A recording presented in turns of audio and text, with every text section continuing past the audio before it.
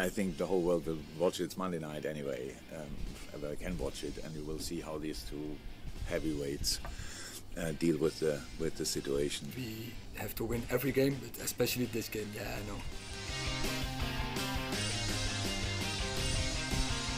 Football, you can talk about football, you can talk about plan out of philosophy, but the basic stuff has to be good, and that starts with the right attitude. I would prefer to play them after they won 5-0, definitely.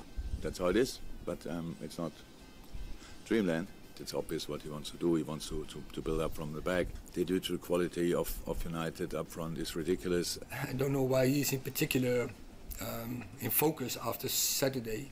It was the team performance and the whole team's attitude, including Ronaldo. Football quality in midfield, whoever he lines up, he will have Eriksen, Fernandes, Donny, Van der Beek. We have to try to figure out if he will change and what he will change. And now it's Liverpool, and obviously we know what's going on when you play against Liverpool. And especially when you're Man United. So, yeah, of course you have to be ready. It's not easy, definitely not. Especially when you have to rebuild or whatever, however they see it, but change a lot of things. No, it's not difficult to motivate this team. The owners want to win, and the fans, we want them behind the club, but we have to fight together. So we have to be unified and fight together.